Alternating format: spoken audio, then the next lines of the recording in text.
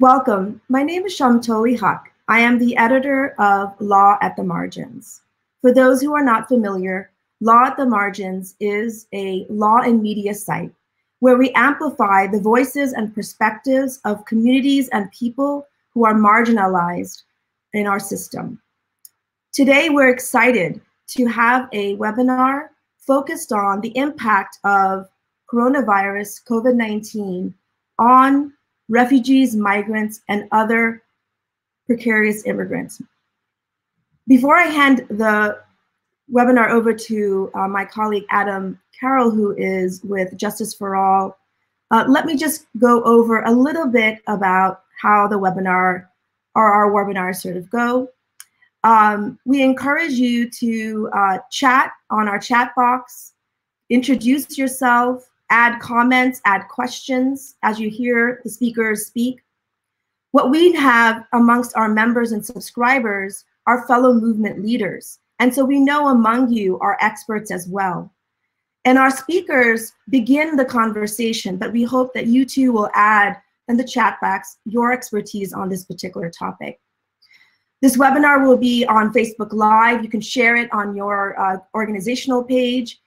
We will also be tweeting the webinar using the hashtag solidarity and survival. And thanks to our editor, Morgan Moon, for doing that. And if there are projects that you're working on, please let us know so we can boost your work in this area or in areas around law and social justice. So again, I welcome you all. And with this introduction, I'm delighted to invite Adam Carroll, who will introduce our phenomenal speakers who are really on the front lines of this work. And to moderate a conversation, we'll go for about 45 minutes. Then we will open up to Q&A, ending around sort of 1:30. Thanks so much. And Adam, so just to take it away. Can you hear me? I'm Adam Carroll. I'm the New York and UN Program Director of Justice for All's Burma Task Force program. Justice for All is an NGO that arises out of earlier efforts on behalf of persecuted minorities, for example, in Bosnia and Kosovo. And in 2012, established a program that I work with called Burma Task Force, advocating mainly on behalf of the Rohingya minority, but also promoting solidarity among all the persecuted ethnic groups. We also have other programs now because unfortunately this trend of persecution and marginalization is spreading. We have Save India, Free Kashmir, Save Uyghur, as programs as well. So today, I mean, we're having a conversation at a moment of crisis. We're all locked down. Mon ami Malik is in Geneva. Jan Maran is in Virginia. Hopefully joining us from Indiana or Chicago. I'm not sure where she is today, but will be Sana Kutubuddin. And we're all locked down in our separate places. I'm in Queens, New York, very hard hit. I see Sana has just joined us on text. Good. Hope to see you all in a moment as we join in a conversation about some of those folks who are not lucky to be able to quarantine at home, people who are often homeless, that is the refugees and displaced people of the world. There's 71 million of these people at least throughout the world, and whether they're Rohingya or whether they're fleeing war in Syria or whether they're Palestinians in camps for generations, this is a huge problem, and many of these refugees and forced migrants, to use an interesting term we'll discuss, are living in crowded conditions, whether they're in cities, sort of underclass without very many rights, or whether they're in refugee camps or IDP camps, displacement camps, they are at great risk for contagion because of lack of access to medical services and lack of possibility of social distancing. So there could be millions dead in the matter of months from now. It's a major concern. So today we are going to have a conversation among activists that I really respect, and really I'm glad to join us. First to go is Monami Malik. She's the Civil Society Liaison Officer at the UN Network on Migration. I've known you for over 15 years, and I know you first as the founder of DRUM, Desi's Rising Up and Moving, here in Queens, right in Jackson Heights, really the epicenter of the coronavirus impact here.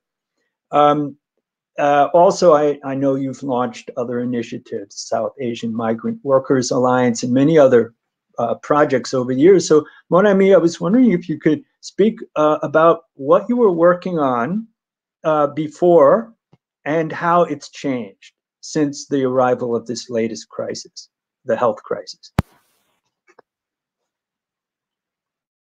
Adam.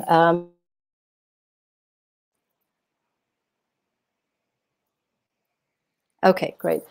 Thanks to Adam and Chaumtoli, Law at the Margins, as well as Justice for All, to the other speakers as well, Jan and Sana, for organizing this very important discussion at this time in the world when everything is in flux, and particularly when we think about some of the most marginalized communities in our societies, and migrants and refugees, and in general, people on the move, being one of the most vulnerable in our societies and across borders.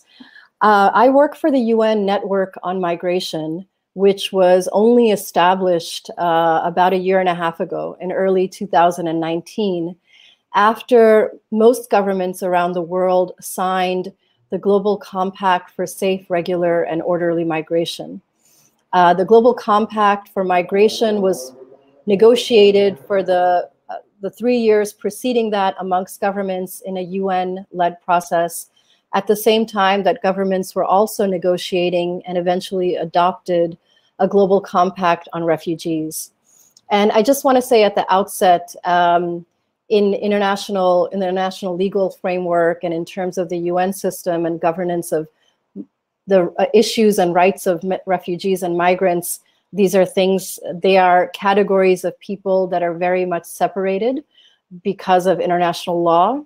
However, I think many people, of course, that work with people on the move, people in civil society, myself as a migrant and refugee organizer for years, and even in the way in the UN network we look at it, is that people can be categorized as migrants or as refugees in different parts of their journey, in different countries in different ways, but the impacts, the conditions, whether they're labeled migrant or refugee is very similar. And the dangers that they face at the moment and the conditions they face are very similar. So the UN Network on Migration, just a few months ago, before all of this really came on, was looking to help migrants, migrant organizations, NGOs, civil society groups, and governments around the world who have signed and adopted the Global Compact on Migration to implement the objectives of the compact. The compact covers a 360-degree approach to migration, everything from issues of development and climate change and push factors that push people to migrate across borders, but also into issues of the process of migration and the journey, border controls, returns, detention, the questions of when migrants arrive in destination countries, of inclusion, of access to services, of labor rights, and then also questions again of returns that have, is a critical issue of migrants, returns meaning deportations. So the compact encompassed all of this, and we were working to support the reality of some of the aspects of the compact on the ground for migrants. And what this current COVID-19 pandemic has done is, of course, in a bigger picture, forced us all and is already being sort of utilized in some places and in some countries as a way to, of course, restrict borders. So we're seeing all across the world an immediate closure of borders that has grave implications, both in the immediate short term for those people who are waiting on one side of that border, who are trying to put in asylum claims but are being turned away, who are immediately being turned away. And also has implications, obviously, for the whole conception of human mobility and migration in the longer term perspective. So it's a very critical time for all of us, and I think we're all still learning as this evolves, and evolves in different regions of the world, first in the global north, that tended to be known as the migrant receiving countries. But now we're going to see how the pandemic and the virus impacts in developing and poorer countries and in the global south, which are considered the migrant sending countries. But I just want to say that that dichotomy is not exactly accurate, in that nearly half of all migration in the world is interregional. So migration within Africa, migration within Asia, migration within Latin America, not necessarily always to Europe or North America or Australia.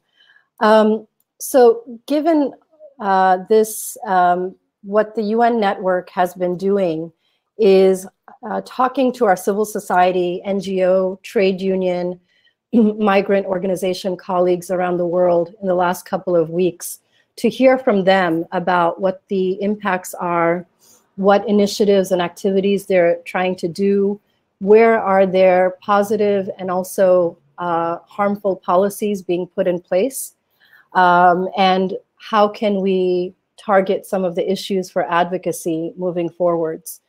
So what we've been doing is holding a series of listening sessions with stakeholders, and stakeholders meaning civil society organizations, faith-based organizations, trade unions, national human rights institutes, migrant-led organizations, diaspora groups, and others. And the purpose of the listening session is just to hear across regions, across countries, what the impacts are that people are seeing on the ground, and to hear from people at the ground level who are working in local cities or at borders or in other local levels. And I will summarize some of the outcomes that we've heard from these listening sessions, and then I'll say a little bit about what the plan is for global advocacy agenda alongside the UN network on migration and most of the UN agencies to move forward and address some of the key advocacy issues and crises that migrants and refugees, but predominantly migrants, are facing. And just to back up a little bit and say, the UN network on migration itself is a network of a number of UN agencies, and our executive committee consists of 8 UN agencies, which includes the International Organization on Migration, the Office of the High Commissioner for Human Rights, the Office of the High Commissioner on Refugees, and several others. And other UN agencies like the World Health Organization are part of the network as well, and now are working very closely in developing guidance and policy briefs to governments on the protection of rights for migrants. So we held these 2 listening sessions a few weeks ago, and they were joined by about 200 organizations and people from around the world, from dozens of countries and I think every single region of the world. And we heard many, many stories from advocates, migrant organizers, migrant leaders themselves about the key areas of impact that people are seeing on the ground in the short term and the long term. And I'll categorize them, and there's so many, in 3 areas. One is the economic and social rights, and the dangers to economic and social rights for migrants and people on the move and refugees at the time. And in that sense, of course, it's what we've been hearing a lot in the media as well, the reality that migrants are both some of the most at risk, are now being recognized as frontline and essential workers, putting them more at risk, but also already those who were marginalized and excluded in societies from healthcare, access to basic services, of social protections, of workers' benefits, and now are finding themselves excluded from government relief packages for pandemic relief, and particularly in terms of income support and access to other services. And just to say, this is not only the case for undocumented migrants. Certainly undocumented migrants in most countries are excluded from these relief packages and services, but even documented migrants in many places are. So we're hearing severe challenges faced by, with regards to access to services and basic livelihoods, health services, food, housing, and access to information even. The safety nets of governments don't apply to migrants and people seeking asylum.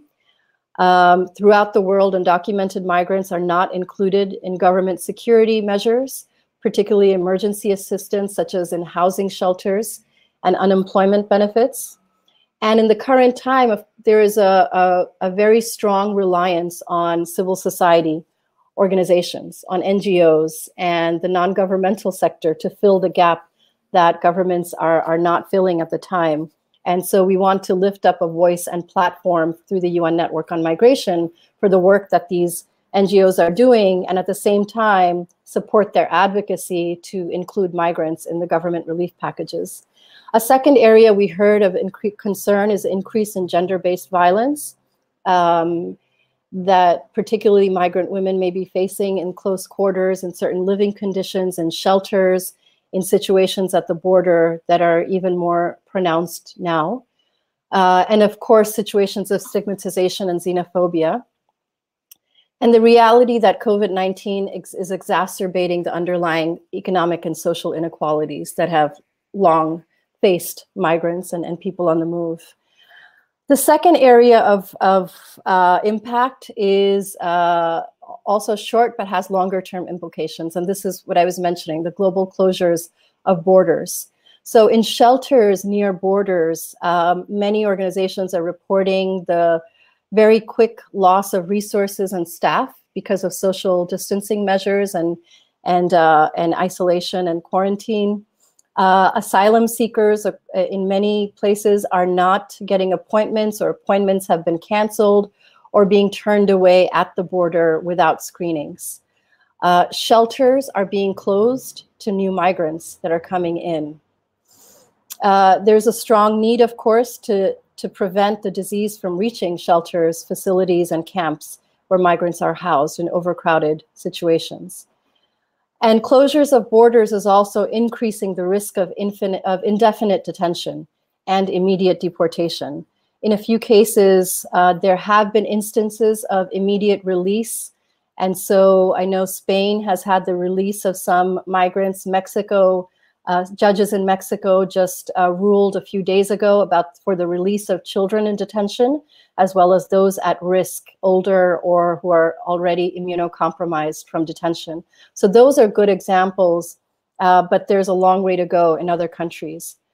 And then we're also seeing the sort of mass deportation of temporary migrant workers, particularly from the Gulf states.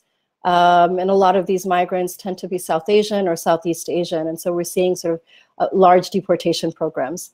And the last area I'll talk about is political landscapes and the civil and political rights that are being affected.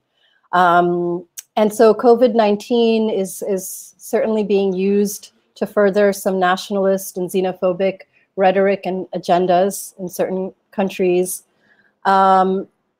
Civil society organizations, as well as those who are human rights defenders of migrants, including migrants themselves, are reporting some increased concerns of risk of their criminalization of their activities. Because you can understand, if NGOs or civil society groups are closing the offices, activists are working from their homes, and there's questions of data and privacy, particularly in places that already had low levels of safety for activists to defend the rights of migrants. We're also seeing that of course, a lot of report on xenophobic attacks and discrimination against migrants, but it's not only, I mean, of course, Asian migrants were one of the first to face this, particularly, say, in North America.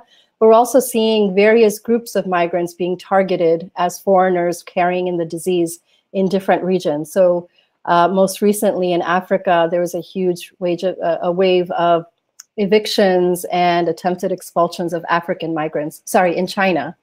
Evictions and targeting of African migrants and foreigners in general. So these are some of the stories we've heard.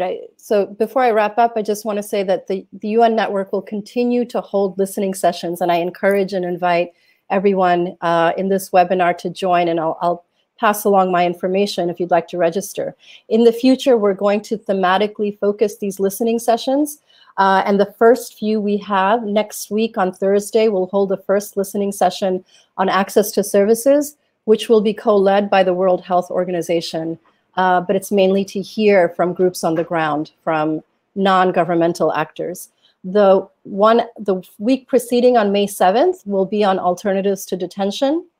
And then we have some others lined up, including the gender impacts of COVID-19, as well as the impacts on returns and deportation.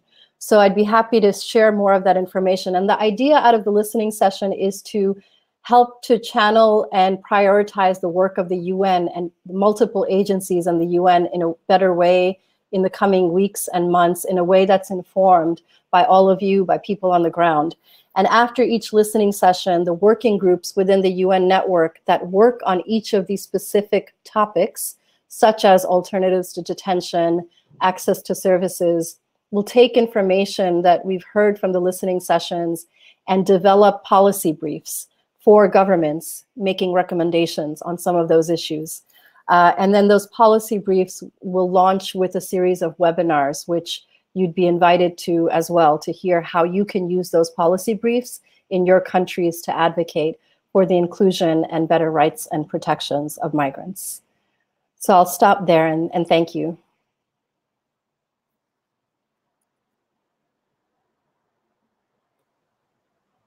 Thanks, Mon Ami. And before we go to speak with Janjan, I wanted to just do one follow-up question with you. You mentioned the role of civil society, and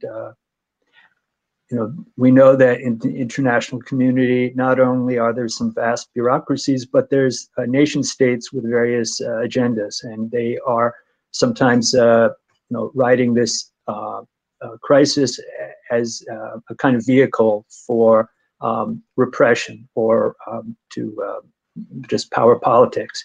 So we see this as very imperfect, but in terms of building the relationship between civil society and the nation states, the member nations of the UN, how do you see that going? What needs to be done in terms of building relationships of trust? Are there ways to improve access to PPE, the personal protection, equipment, and the various? I mean, there are places where none of these refugees or displaced people have any access to ventilators, and so there's huge disparities. The international humanitarian organizations, in some cases, don't have access to protection equipment, and so they've withdrawn to some extent. So I was just wondering how you see this relationship with the governments and what can be done in the near term.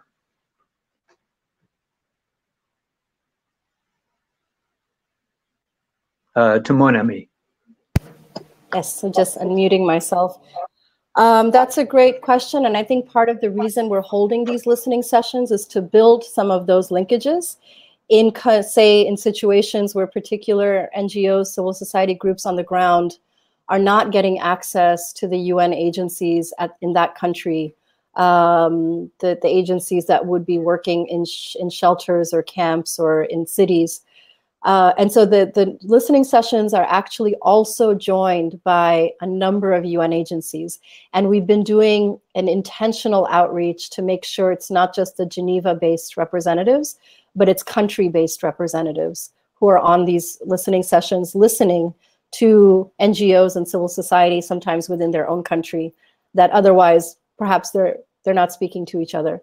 So part of the intention of the listening sessions is to build that voice and connection. And what happened after the last listening sessions is some of that precisely. Organizations that wanted to ask these hard questions of the UN agencies in their country found them on the call, and then it allowed them to work together further, whether it's about access to PPE in shelters and camps, or the questions of detention, or seeing where agencies are at the country level, what they're responding to, what their priorities should be.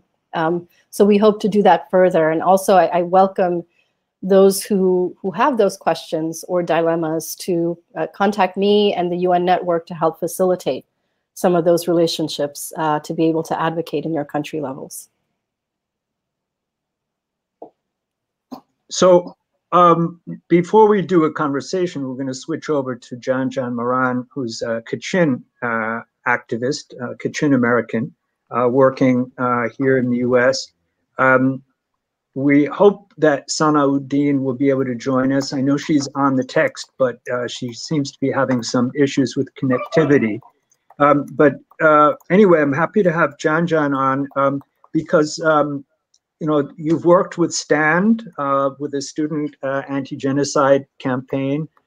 You've worked to build solidarity among different ethnic groups here, and you're a student at George Mason in global affairs and environmental sustainable studies.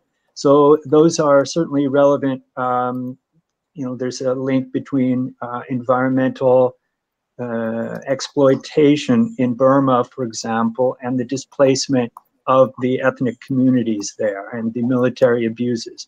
So certainly these are important. But I wanted to start with a question, Janjan, about the Burmese diaspora here and elsewhere in the world. What are you hearing? How are they affected by the current crisis?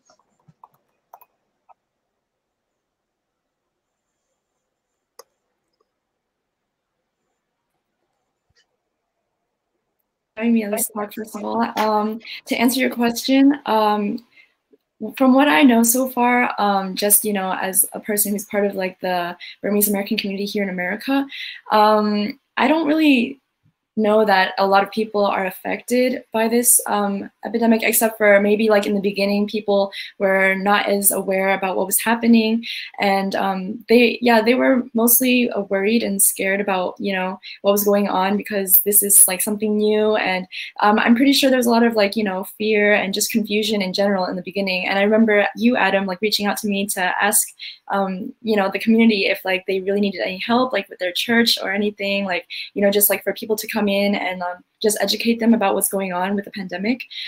So yeah, I guess within my own community here in DC, I go to a church, it's Calvary Burmese Church in DC.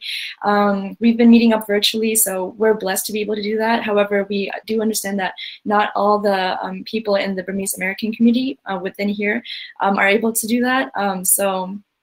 I think it's fair to say that like all Burmese communities within America are actually different from one another. So, you know, while we seem to be a little bit more independent here in DC, since we've had people who came over from Burma like years ago, there's still like communities within here in America, like in other places such as Indiana or Buffalo, New York, where like refugees are still coming in, you know, and like they're recently fairly new. So they might not know how to be able to you know, just like handle the technology, or just even be able to learn, like, you know, and just go along with like taking precautions as quickly. So there is definitely a gap even within the Burmese community about how, you know, things are just addressed and how they're like, you know, moving forward with.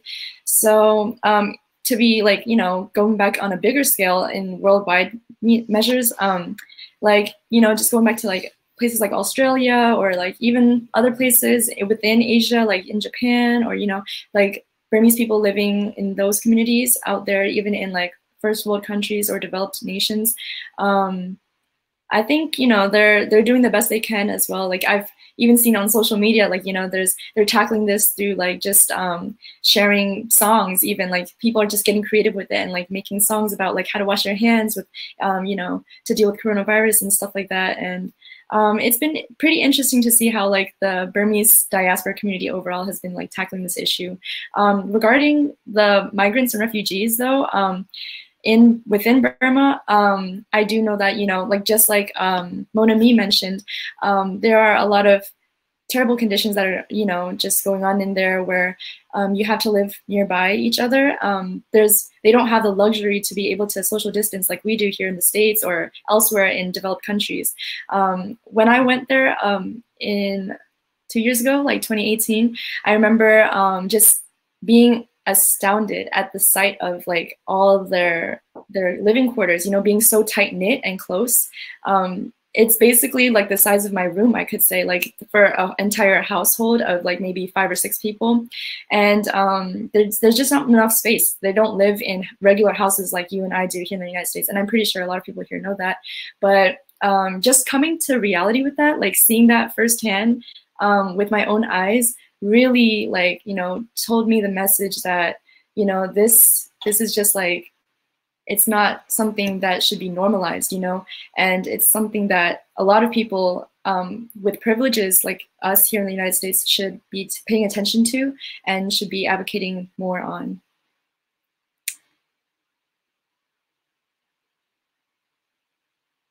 Let me see, is it on? Thank you.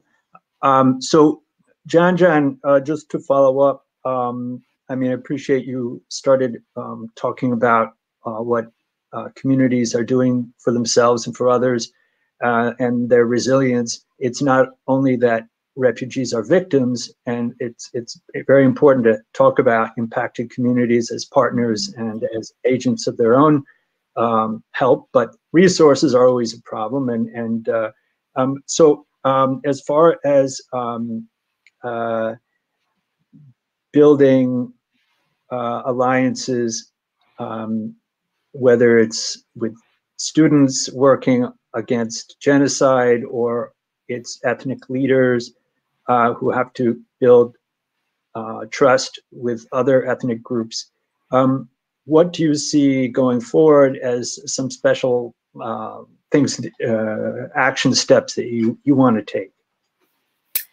Great question. Thank you so much for asking me that. Some action steps that I do see for the future is the power of students. So, you know, being part of STAN, the student-led movement to end genocide and mass atrocities, I really do strongly believe that students have the power like to enact change, because although we are, you know, still people who are just reading from books and like, you know, taking tests and quizzes, we are still very youthful and we have a lot of energy and we're active.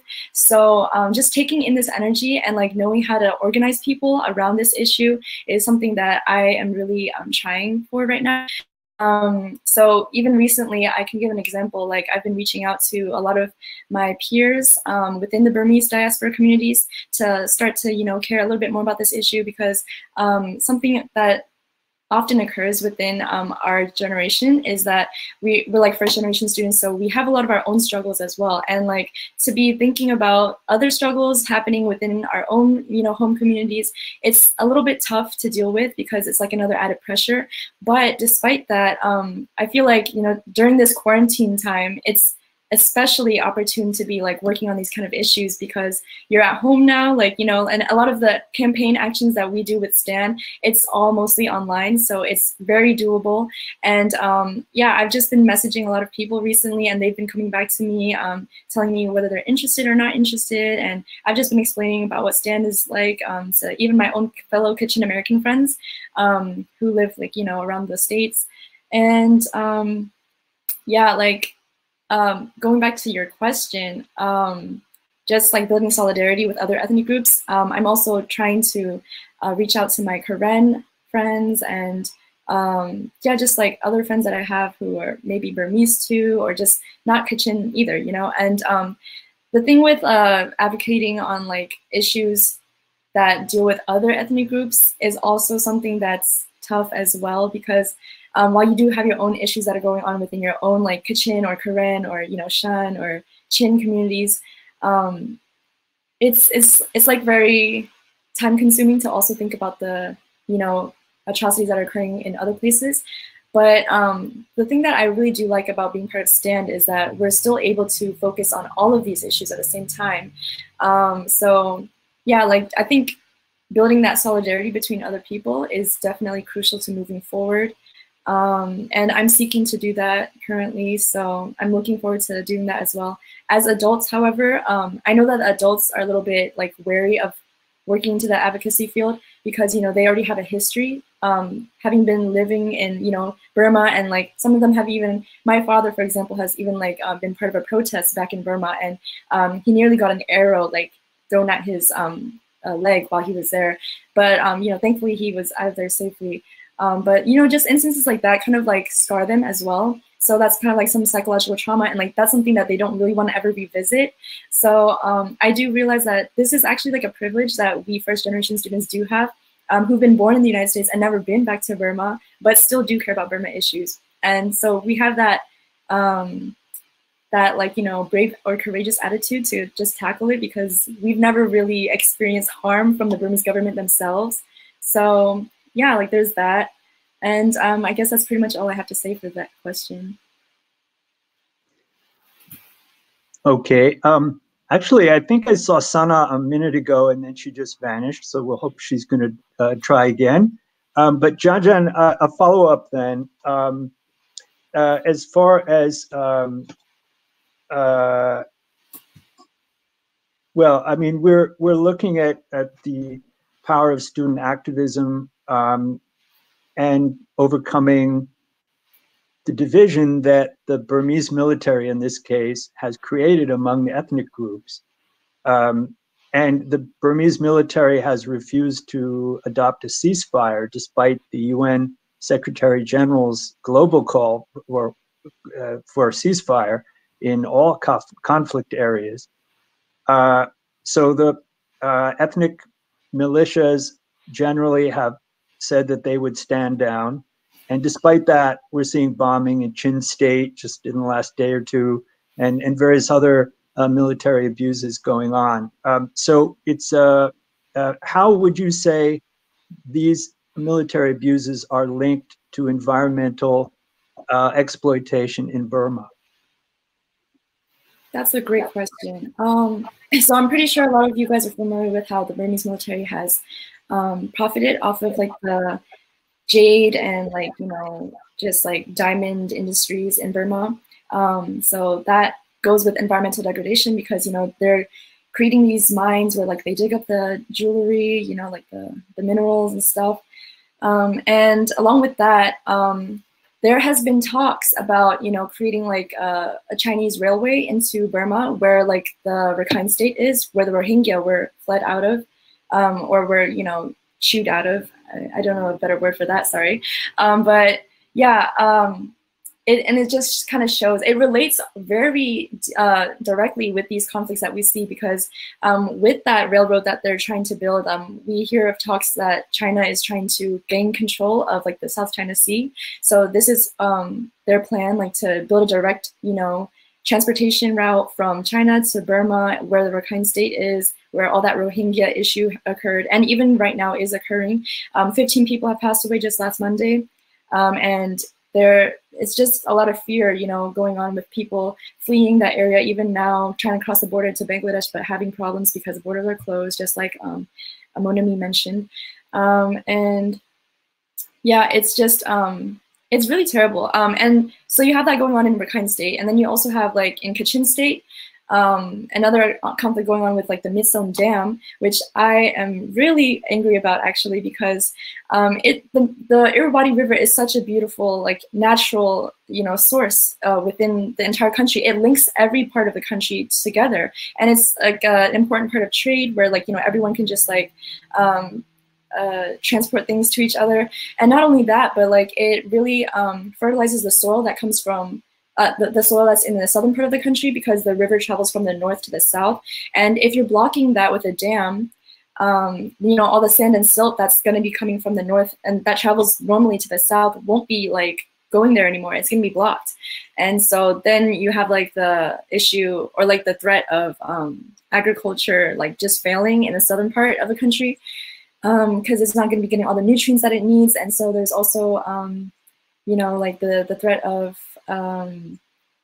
what's it called, famine, and like, you know, just no more food for the people in the south.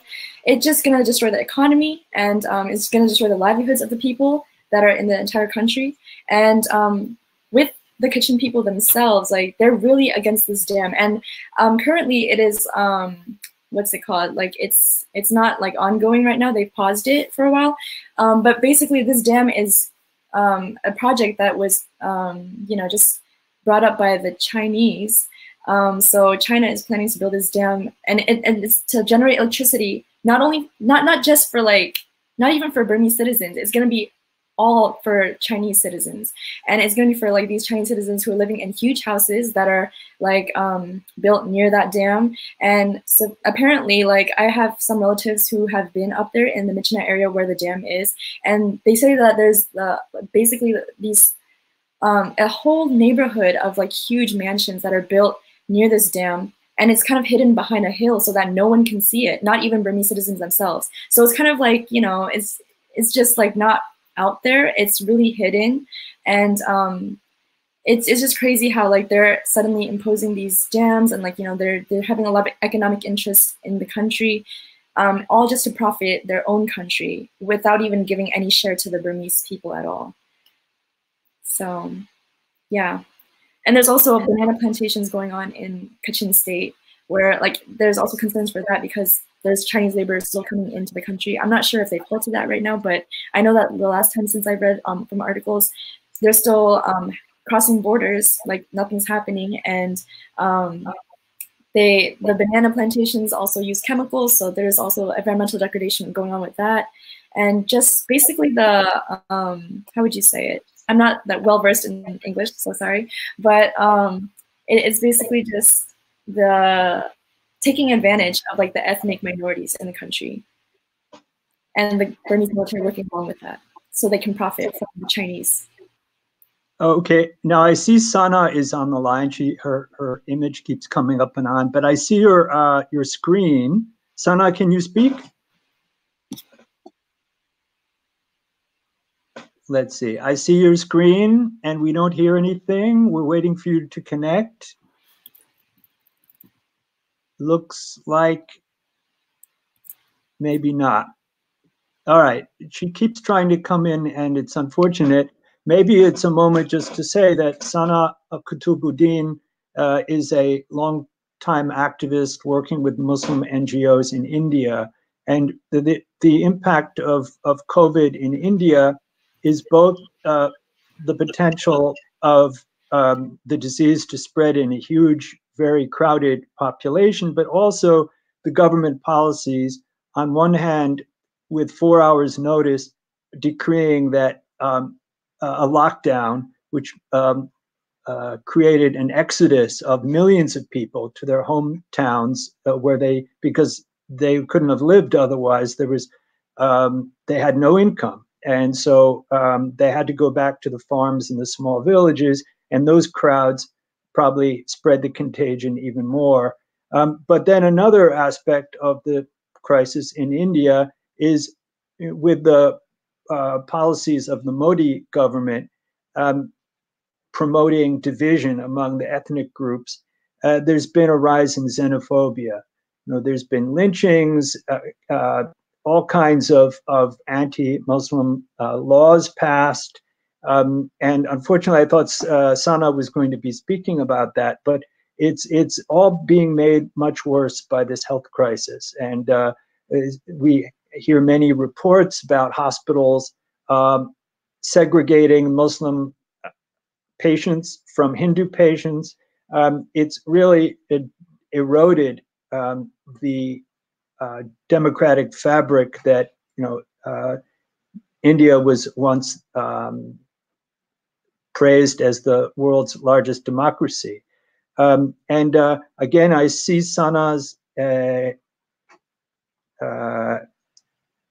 image here. Are you there? Are you on mute? Yes. Oh, can you hear me? Yeah.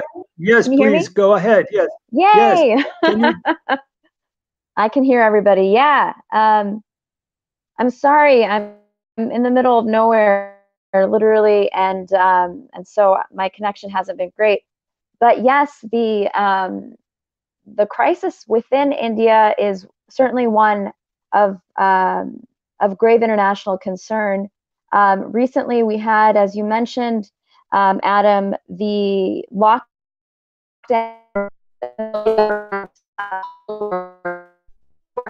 The nation was shut down. The largest migration in India, 47. So that has led to, we know right now, hundreds of deaths from starvation and the journeys that people are trying to go back to their villages.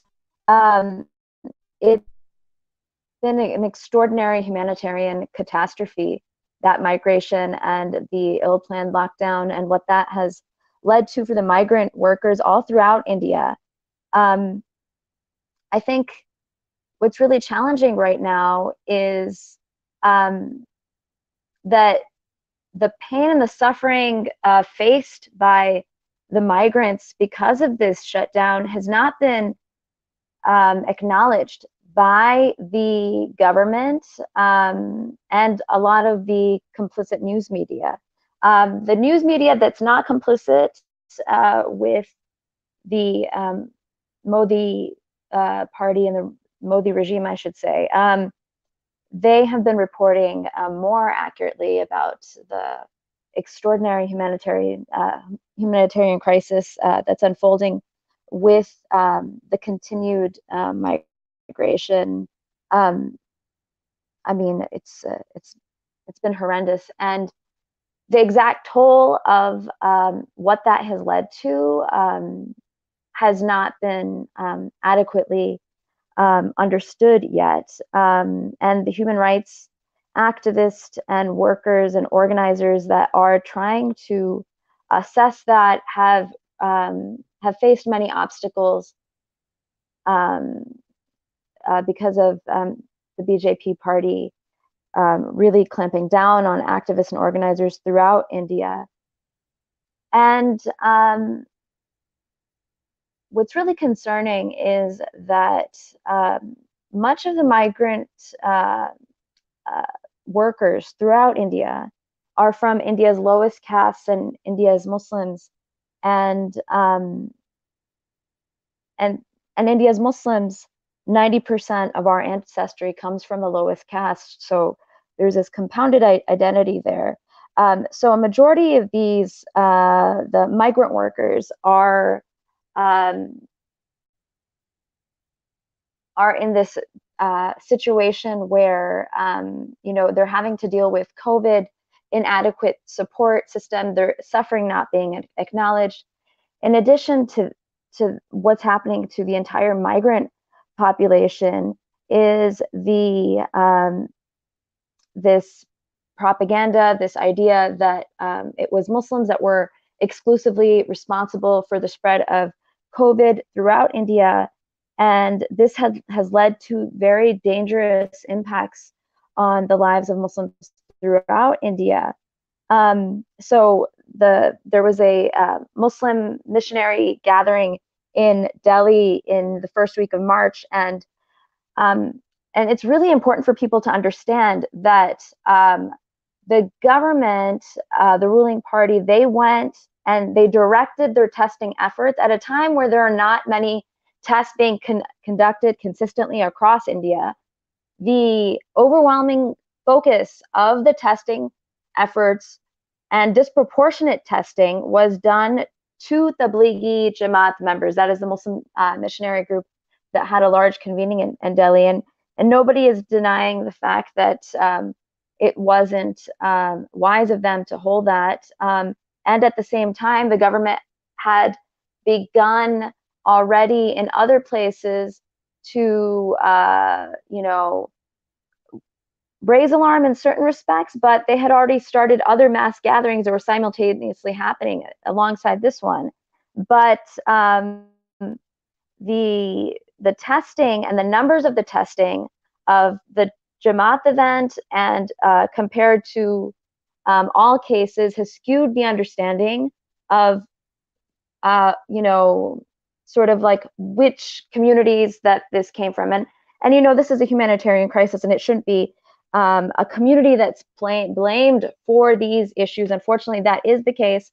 And at the same time, we also want to make sure that people understand that the way these tests were carried out has skewed the numbers and understanding of the issue, which has led to the deaths of so many Muslims throughout India because of that association. You had a government BJP official, the Minister of Minority Affairs, Abbas Naqvi, who basically said that that the Tablighi Jamaat event was a terrorist event, was a Talibani event. And so this was coming from the ruling party. This was coming from a BJP minister. And then journalists that are essentially, very much colluded with the government were spouting the same ideas. And this has led to mass hysteria and about Muslims. And there is not a single part of India, whether it's a BJP-led state or a non-BJP-led state, where besides Kerala, I must clarify, besides Kerala, where this mass hysteria about Muslims has not sort of consumed society. My mother is from a town called Karimnagar, which is a small town and in southern India, and my cousin was denied access to medical care at 3 hospitals in Karimnagar, and she was told over and over again that they wouldn't give her medical care because she's Muslim. And so she was privileged enough that she was able to leave the city to receive treatment at a small town nearby, where a Muslim woman that was a physician risked her her employment by taking in my cousin. And as she was taking in my cousin, she was being told, you shouldn't be taking her. She's a Muslim. They're spreading this disease. The repercussions are tremendous. This is just what happened to my cousin. But yesterday, a woman in the northern state of Jharkhand, her baby ended up dying because when she was entering the hospital, she was bleeding, and the hospital said that you can't enter here because you're a Muslim. And she said, please help me. And they said, well, you have to wipe up all of your blood if you are to be admitted. As she was wiping up her blood, she had her baby ended up dying. And these are only the reports. Another 2 friends of mine in the United States have both had relatives denied access to medical treatment. And one of their relatives ended up dying because he didn't receive kidney dialysis. And why I'm saying that, I have friends here that have had relatives there is because there are not being first information reports, police reports are not being, these instances and these situations are not being reported in the numbers that they should be reported, because there is a lot of fear Indian Muslims have in reporting these cases because of the Citizenship Amendment Act, which essentially declared India's Muslims stateless on December 13th, 2019.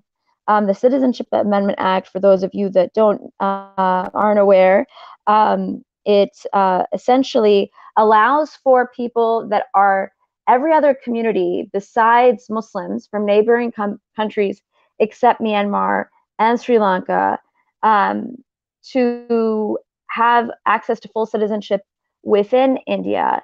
And this, in combination with the National Registration of Citizens list, basically, and the National Registration of Citizens list is a process where Indian citizens provide documentation to indicate to show that they're citizens and all of that. This process is highly compromised. From my friend, who's a human rights lawyer in the state of Assam, has documented that the contractors at these tribunals where citizenship is determined in this National Registration of Citizens process, the BJP contractors, the contractors that have declared the most number of people to be non-citizens that are Muslim have had their contracts renewed. And the contractors that have declared the least number of, who have declared the least number of Muslims as citizens, they have had, they've had their contracts renewed, and the people that declared Muslims as non-citizens, they've had their contracts terminated. And he's provided documentation about this highly compromised process of, proving somebody's citizenship. To complicate things further, over 50% of India's Muslim population cannot read and are the most destitute community socioeconomically and in the realms of education and social mobility. So all of these compounding factors make it very difficult for Muslims to provide the adequate documentation to provide, to show that they are from India. And so this whole process of the CAA NRC process that has led to Indian Muslims essentially being declared stateless. So when you go through the NRC process, essentially, as long as you're not Muslim and you don't have that, say you don't have the adequate documentation to provide these tribunals, and but you're Hindu or you're Parsi or you're Jain or you're Sikh or you're Christian, this CAA loophole, Citizenship Amendment Act loophole, will then provide you citizenship. But if you're not, if you're Muslim, then you won't have citizenship. And there are detention centers all throughout India being built, but Assam in particular has had this situation. This situation has been going on for the last 30 years. And the situation is about both ethno-nationalism and Hindu nationalism, and it's an unfortunate situation. The ethnic tensions within Assam in particular, they are remnants of the colonial era, where there was a tension that was created amongst these communities that have historically, ethnic communities of Assamese and Bengali communities, ethnic groups that have historically lived together. And under the colonial era, there was a small group of people that were that had been somewhat favored by the colonial forces, the British colonial forces, and this led to a sentiment that that Bengali culture and language was more appreciated by the British, and this led to a sentiment amongst the Assamese community that their culture and their identity was not as accepted. And so, Sana, yes, I wanted sorry. to interject. I don't know if I got off track. No, that's very, very helpful. In fact, it reminds me of the impact of British colonialism in Burma as well, where there's a perceived there was a perceived favoritism that is being used now and has been used by the Burman majority, a kind of politics of resentment, saying, oh, they were brought in and they don't belong here. Now it's time to even the score. We should be in Burma, a Burman Buddhist nation, and everyone else is second-class citizen, if that, not even citizen. So this system of disenfranchisement is going on, unfortunately, using the pretext, we could say, of colonial domination, but really distorting the history in many ways as well. And in India, you've described really well how the current Modi regime is unfortunately dividing the communities in a really extreme way now. And you've described also the impact on some particular family members and friends, and this is happening at a vast scale. I wanted to open up the conversation with Mon Ami and also Jan to comment.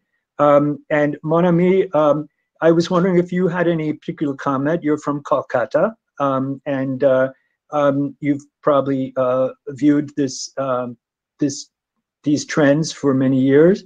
Is there anything you'd like to add in?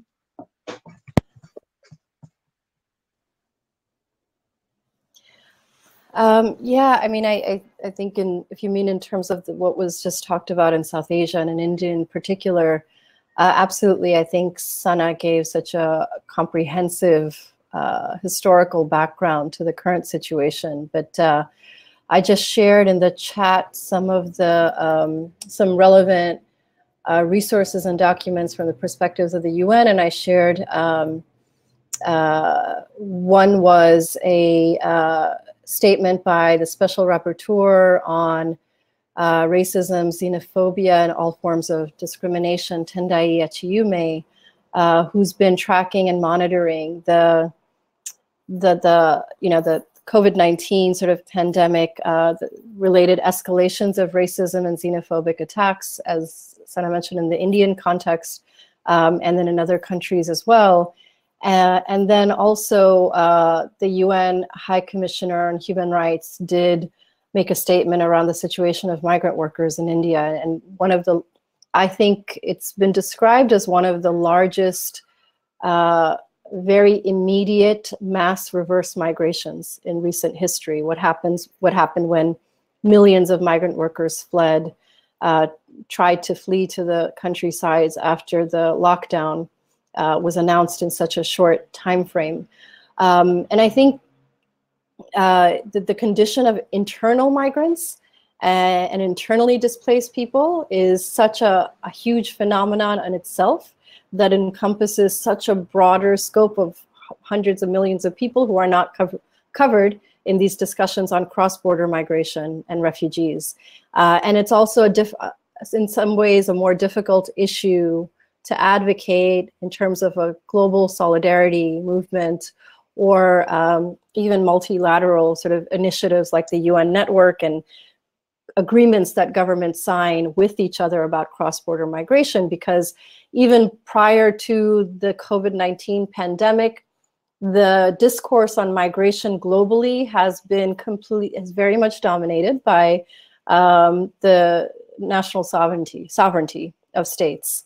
And so the Global Compact on Migration was negotiated in a very hostile and tricky environment over 3 years. It's in some ways, quite miraculous that governments in this time period agreed to a compact on migration that actually has quite a few positive perspectives about the protection of rights and benefits for migrants and people on the move.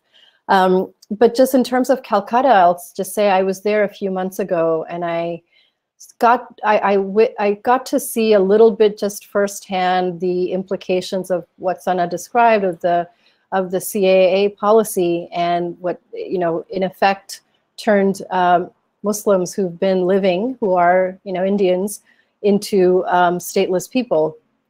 I was in the Calcutta Municipal Corporation trying to get a copy of my birth certificate.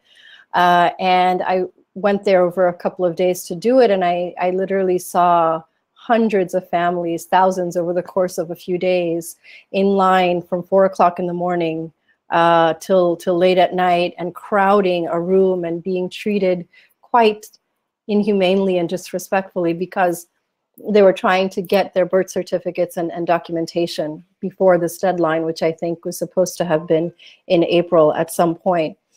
And certainly the stoking of anti-Muslim sentiment that has already been in place with in the current conditions and administration has just fueled increasingly. And this is the case, sadly, I think, in a lot of countries where there's been already a toxic discussion about migrants and particular groups of, not migrants, but minorities, ethnic minorities, religious, cultural minorities, and sort of conflated with migrants. And now I think a bigger sort of, in 20 years ago after 9/11, there was a national security paradigm of looking at others, whether the others were actually foreigners or perceived to be foreigners, even if they've been in the nation state for generations. I think we're going to see another period that's similar to a post 9/11 period, but the new paradigm is going to be about the utilization of the argument of health and public health. And I think the ways in which this is going to further certain xenophobic agendas and securitization of border practices, the use of new technologies. There's already discussions about using things like facial recognition technology, health screenings at borders for travelers in general, perhaps for the years to come, and talks about immunity passports. These bring up very, very, I think, concerning frameworks for the future of looking at the protections of civil liberties and rights for all people, but particularly for those who are already marginalized. I think, as you said, all these things are happening in the United States, to use a no pun intended, but we're not immune to these abuses here. And, as far as President Trump's treatment of refugees at the border, families, children being held in detention, even while they're at huge risk of contagion and dying. So there's a lot of very important issues, and they will continue because the crisis will be bouncing around the world probably in the months and perhaps years to come. And so this is changing the landscape entirely. We see that people are taking advantage of this moment of weakness and will attack democracy, will attack minorities to gain advantage. And we are all at very much at risk now for losing our rights. Perhaps contact tracing is necessary. It's something that needs to be discussed, but what will be the safeguards that will prevent that from being misused? Hearing from Sana about how that Muslim community is being blamed for the contagion. The contagion in that case is really xenophobia spreading and fear. And that serves the purposes of certain powers that be. So it's going to be a major challenge for us all to connect and to build our working relationships, whether it's at the UN, and maybe sometimes many people feel the UN is not always that successful in what it does. But it's so complex as far as the many levels of action, some of it very much behind the scenes. Compacts on migration perhaps don't include internally displaced people, as Mon Ami was saying, because we run into the sovereignty issue. But yet the conversation is ongoing. And there are a lot of efforts to move resources and personnel to where it's needed. And I think that your role, Mon Ami, to bring civil society into engagement with those huge structures, with UNHCR, with IOM, with other refugee services, is so important. So the international community, will struggle to gain trust and gain traction in the coming months on this particular issue. I see we have a question from two questions, and I'm just going to read them because Sana sort of responded here on text. Abdul writes, I was wondering if you could respond to what is happening to corona patients in Indian hospitals. The news are that patients are segregated on religious basis. And Sana responded, there is segregation of patients between Hindus and Muslims at a hospital in Ahmedabad, Gujarat. What is happening rampantly throughout the country are Muslims being denied treatment. So that's certainly huge. Sana, did you want to just weigh in briefly on that? Yeah, can you hear me? Yes. Okay, I don't think I can underscore that enough, that the situation right now in India is genocidal. There are people dying throughout the country that are not receiving treatment for very basic issues. And COVID patients that are Muslim, a majority of them that have been quarantined. But I guess, yeah, again, I think that the major issue is, and I can't stress it enough, is that medical treatment is being denied to Muslims because there is this association with coronavirus and Muslims in India. And there's great fear in reporting these situations. All of the news stories that we're hearing are from people that have been brave enough to report these stories in the face of CAA, in the face of becoming stateless. The situation is terrifying. But in terms of COVID patients are being dealt with. However, in terms of the greater issue is the COVID branded Islamophobia that's emerged out of this. Yeah.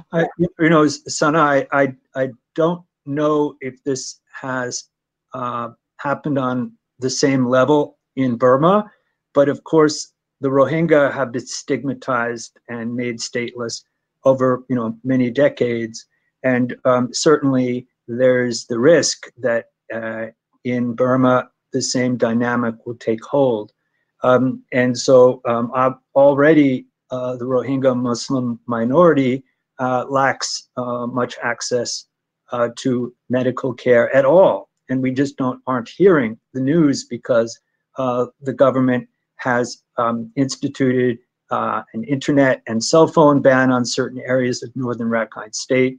Unfortunately, similar government policies impact Rohingya in the refugee camps in Bangladesh, at least as far as internet and cell phone access. So this is a black hole as far as reporting, and we rely on people's access to the field, and but we're very concerned about what's happening and isn't being reported. As far as going back to the environment, we talked a bit about xenophobia, and this is a huge factor. But then also, again, the profit motive behind this divisive politics. Global warming and climate change and so forth are going to be huge issues in the coming decades.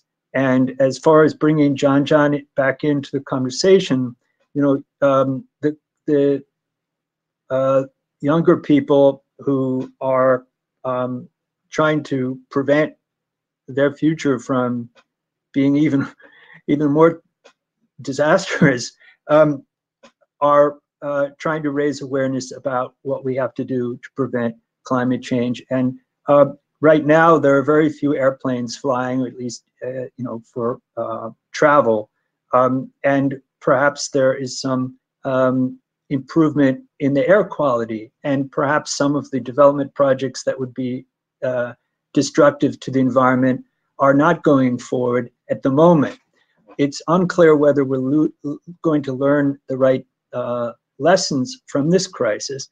And I was wondering if you had any thoughts about, lessons, ways that you see us working together to prevent the scapegoating of minorities and promote unity in the face of these major challenges to our entire humanity. Yeah, I think it's just really important to, first and foremost, just focus on how this issue will affect everyone, not just ethnic minorities, because for people in Burma, I guess it's easy for the Burmese military to get away with whatever they're doing, with the profits they're raking in. But when there's awareness being raised about how these issues will affect literally everyone in the entire country, not just the poor, the IDPs, the refugees, the poor and the rich, but everyone's going to be affected by this. And I think unless this awareness is being raised in the country, no one's really going to care, because they just think it's, it has nothing to do with them, and it's just something that's far off in the distant future.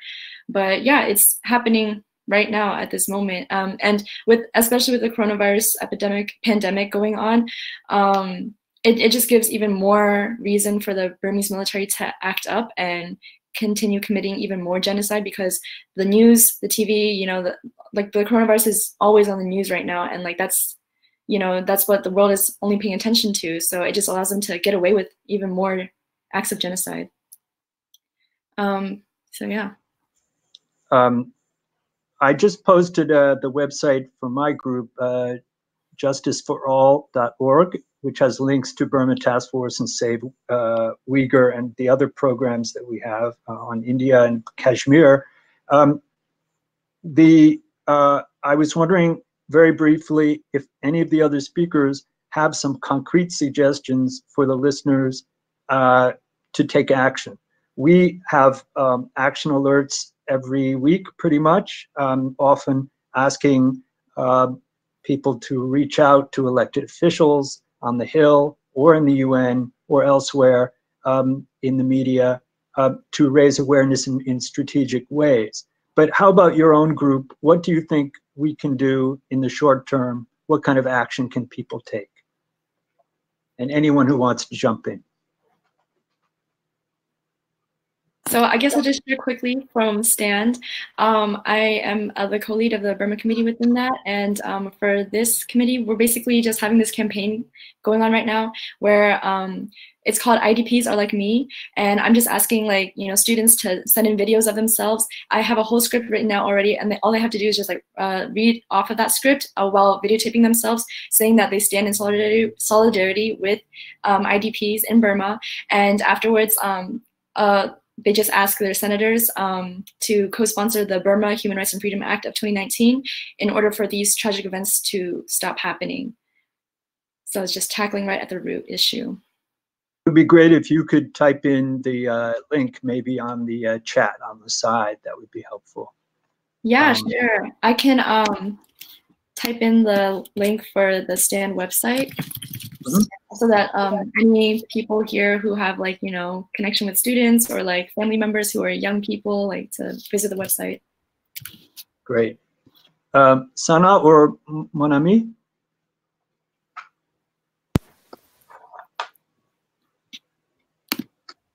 Would you like to make any last suggestions as far as action steps? Sure, I can say a few comments. I posted a few resources in the chat box, and I just want to point out one of them, which I'll post here again. There's a global network called the Civil Society Action Committee on Migration.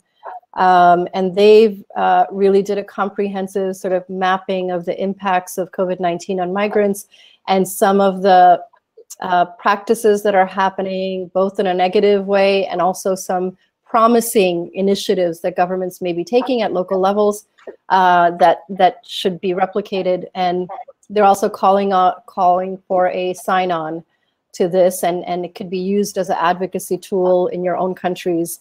So we work closely with the Civil Society Action Committee. It includes hundreds of migrant rights and refugee group organizations around the world. So I just reposted that. Another one I would say, if any of you are working on issues of people in detention, the International Detention Coalition is also a terrific international network that works around the rights of detainees and for alternatives to detention.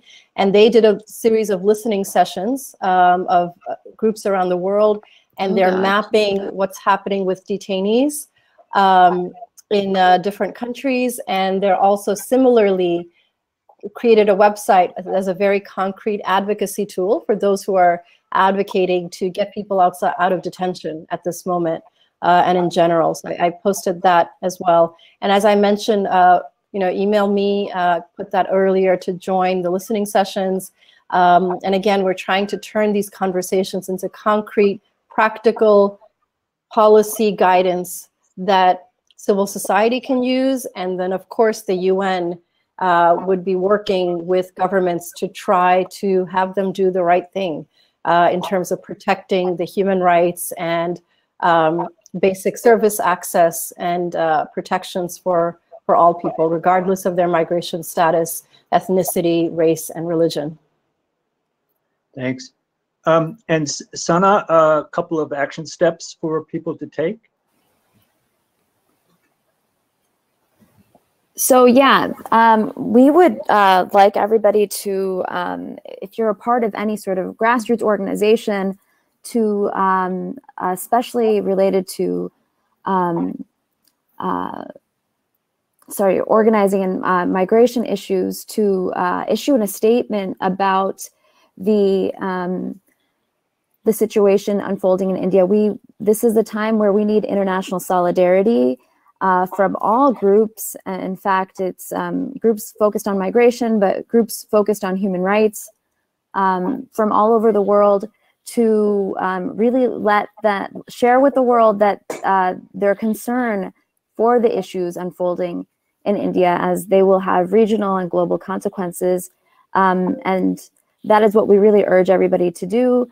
You can also follow our action alerts with IAMC Council, IAMC.com, or on Twitter at IAMC Council. I can put that in the links here in the chat. That's great. I mean, now during the crisis, ongoing crisis, some people are volunteering and delivering food to the elderly or other people who are unable to get out. There's a lot of opportunities to volunteer. Those who are able to get involved in organizing on behalf of some of the most vulnerable people now, the refugees and displaced people, the migrants of the world.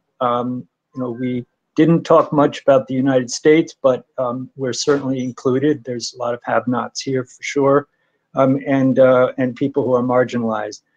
So how do we partner with them? That means getting involved with some of these coalitions, and hopefully we can find a way to not just feel bad about the situation, but take action. There's a lot of needs now. So I know that one of the greatest organizers is with us, Chaumtoli Huq, who's hosting us here today, this conversation, and want to invite Chaumtoli back to finish us up today.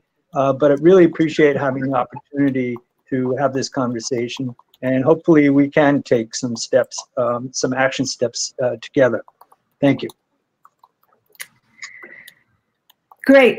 Thank you so much. I think I always, typically I'm the moderator, and I often don't have the time to sort of sit back and listen. And this was a phenomenal panel.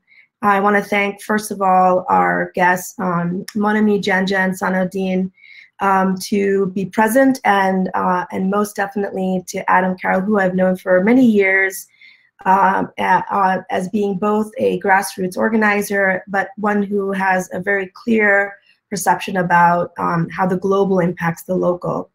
And so I want to thank all of our panelists for this conversation, which will be available on our Facebook page as well as YouTube. use them as well. Use our content for your also education. And I also wanted just to remind folks that part of Law at the Margins mission is to be the platform for and a hub for social justice movements, so folks to come together and talk about strategies and talk about concrete actions. So we are here. This webinar came about because Adam reached out and said, can you host? And I said, yes. And so if anyone who's listening, who's on the chat, wants to collaborate, to have a webinar, and there's other kinds of ways in which we use the media platform to get our issues out there, we are more than happy to do that. And so I invite all of us. I think we cannot do this alone, and so we have to really work together. I want to give, I also want to just kind of do a little plug. You know, we're primarily a volunteer-based effort, but we do have costs, and so if you feel so inclined, you know, support our work. Our work basically goes into supporting grassroots organizers and organizations, and I'll put a link on the chat box about where you can support us. You can support us in kind. Come and be a speaker. None of our speakers have given generously of their time, and you know, there's no honorariums, nothing fancy. And so come as a speaker, write for us, help us or coordinate programs so we can get the content out there. So there's many ways to contribute. That doesn't necessarily involve making a monetary donation, but of course, we always appreciate that as well. And then finally, no program would be possible without our senior tech producer, Albert Garcia. You don't see him, he's behind the scenes. He also helps with a lot of these webinars. And then finally, please, a big shout out to Morgan Moon. If you go into our Twitter at Law at the Margins and you use the hashtag solidarity and survival, you will see a phenomenal recast of our program, which we will put up on our website. So again, I think part of our mission is to make this information available out there for social justice activists. And I'm completely in deep gratitude to all of you for the work that you do. With that, we're going to sign off today, and if you, I'll post our email on the chat. Be in conversation with us. Let's continue to build on this program. We've done a prior program before on specifically on Burma with Adam. We've written on the Rohingya genocide. We've written on the impact of the on globalization on indigenous women. And we want to keep a focus on that as well. So please, we invite you to collaborate with us. Again, have a great rest of the day, morning, evening, whichever time zone that you're in, and solidarity.